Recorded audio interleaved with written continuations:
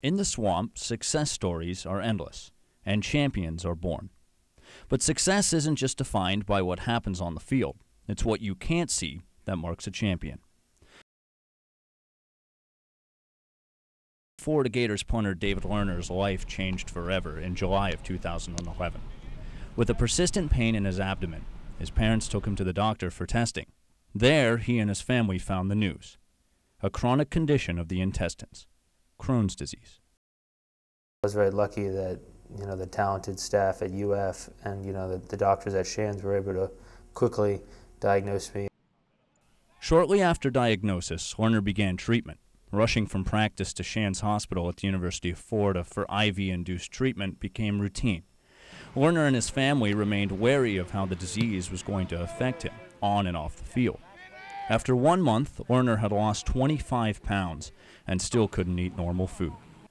Practicing in the hot summer months in Florida grew tiresome, but he pushed through, going back and forth between the hospital and the practice field. I really thought that he was probably going to end up just giving football up, but he had worked so hard for 3 years, and he just didn't want to let it go. Lerner moved back in with his parents, where they could monitor his eating and condition.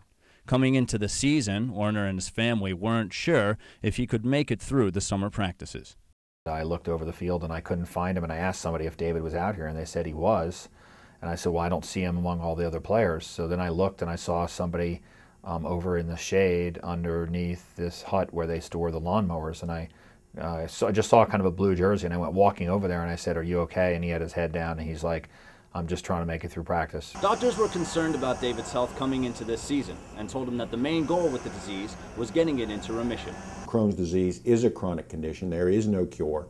So what we want to do is control the symptoms, and then how can we maintain that remission? David Lerner, he's averaged 37, a high snap, he goes and gets it, and he somehow splits two LSU players and makes the kick.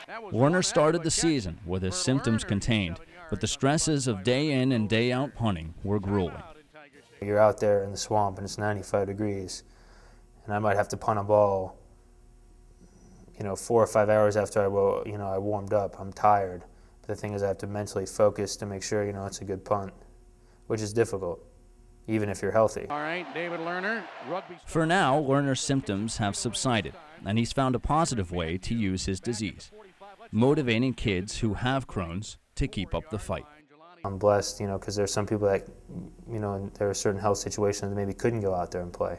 So I just tell them, just because you have Crohn's disease, it's not the end of the world, and just keep pushing, keep going. In a football program filled with success stories, this is David's story, one he hopes will motivate others to succeed, even in the hard times. Mike Gillespie, WUFT News. And that's a pretty nice little kick there out to the 18-yard line. It's about 37 yards on the. All right, the Gators will punt it away. Here's Lerner hitting the ball at the 27, hits inside the 25, and the Gators let it roll, and it will be right just there inside the 25-yard line.